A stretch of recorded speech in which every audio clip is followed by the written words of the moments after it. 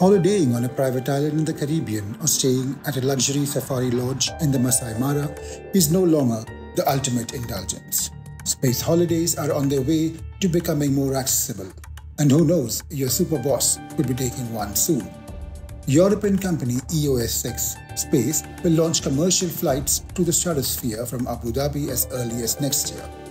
Passengers will be flown in a plush pressurized capsule that will be lifted by a non-polluting helium balloon and rise to a staggering 130,000 feet, from where they can savor views of the Earth's curvature. The journey will involve a 2-hour ascent, another 2 hours of cruising at altitude, and a 1-hour descent. A trip with EOS6 will set you back by about Rs 1.3 crore. But if you're willing to wait until 2026, Arizona headquartered Worldview will do it for about 42 lakh. Worldview plans to launch its flights from iconic locations across the world. The company claims its first flight, scheduled for later this year from the Grand Canyon, is already sold out. EOS6 and Worldview are among a new bunch of near-space tourism startups that are readying pressurized capsules and gigantic gas-filled balloons to lift the wealthy high above the rest of us. These companies offer alternatives to rocket ship journeys, such as those delivered by Elon Musk's SpaceX, and suborbital flights offered by Amazon founder Jeff Bezos, Blue Origin, and Richard Branson's Virgin Galactic. Stage separation confirmed. MVAC ignition.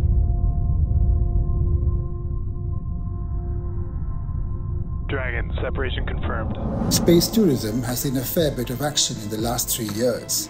As many as 50 tourists have been transported to space. Both Bezos and Branson themselves traveled to space in July 2021.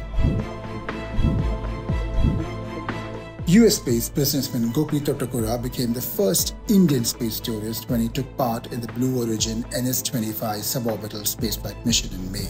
He says that the experience was literally out of this world. It's looking back down at Mother Earth and realizing the beauty of this majestic blue ball and trying to take it all in. I know a lot of people have expressed that, previous astronauts have expressed that, this experience has changed my life, and people have gone to the ISS and etc. So I was very looking forward to seeing what this changed my life really is. What it did give me is it gave me purpose to why we do what we do every day. I think that's what was more impactful than the actual trip itself, if that makes sense. There is a difference between balloon rides to space and suborbital and orbital flights, which can cost anywhere between Rs 4 crore and Rs 200 crore. Orbital space tourism involves passengers spending several days in space, orbiting the Earth, and may include time at the International Space Station. Suborbital flights, on the other hand, are often brief journeys, which, besides providing astounding views of Earth, offer a few minutes of weightlessness. Space balloon companies operate in the stratosphere, the second layer of the Earth's atmosphere that extends between 30,000 to 160,000 feet above the Earth's surface. But, besides being a bit cheaper, the companies say that they are also zero emission and convenient. Anyone fit enough to board a plane can sign up for the trip. There's no need for extensive physical training. Some space balloon startups like Zefalto are further elevating the experience with fancy food. The French startup promises to offer a completely personalized experience, including Michelin star meals at about 85,000 feet for Rs 1.6 crore in 2025. Its Celeste capsule was built by Airbus engineers in partnership with the CNES, the French National Space Agency, and the European Space Agency. Zefalto's founder Vincent Faré-Diasti, an aerospace engineer, says he sees prices going south in the next decade or so.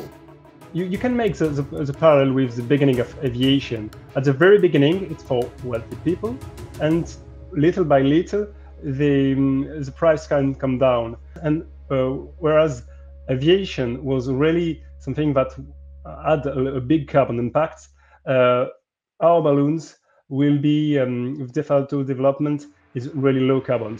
Bookings have also commenced for space travel agency Space VIP's end 2025 voyage, which will see participants dining at the edge of space. Space VIP has tied up with Michelin-starred Danish chef Rasmus Monk for a 6-hour Epicurean experience at 100,000 feet above sea level. What you get for rupees 4.2 crore is dinner with a spectacular view of sunrise over the Earth's curvature and a plush capsule with Wi-Fi.